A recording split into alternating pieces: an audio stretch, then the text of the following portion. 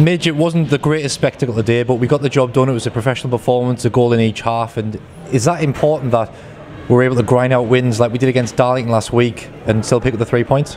Yeah, I think it's a testament to the lads' character, really. You know, Jay said in there that, you know, that they're the games that you need to win, the teams that are in and around you. You know, and if you can grind the result out when you're not particularly at your best, it's a sign of a team that's going to be there or thereabouts. And the second half, the biggest moment in the game, I think the turning point, it could be a big moment in the season, was the penalty saved by Matt Gould.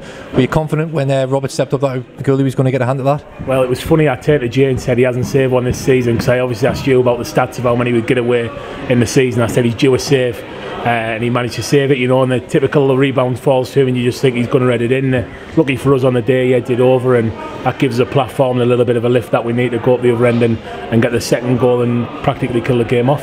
And we limited Chester a few chances today, but was it quite frustrating that we gave away maybe another penalty because it allows them a route back into the game? Yeah, I think, like you say, you know, we've got to stop doing that. You know, I think we've given 7 penalties away now this season, maybe 8. That's too many for this level to give away. We need to make sure that we stop doing that and giving teams easy chances to convert from that close 1v1, really. If we do that, we're not looking like conceding open play, as you say.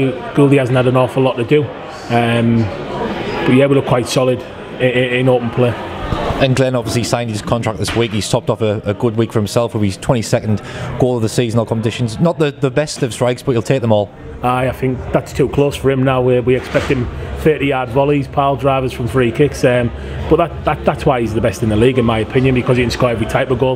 He can score ones in and around the box. He scores headers, he scores thumpers, he scores volleys. He practically does do the lot. You know, he is, in my opinion, the best striker in the league.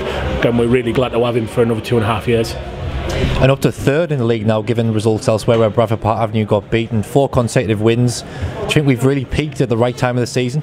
There's still a long way to go. It's the old cliche, you take each game as it comes, but you know, we've got a good solid run in now, and we just need to keep winning games as they come to us.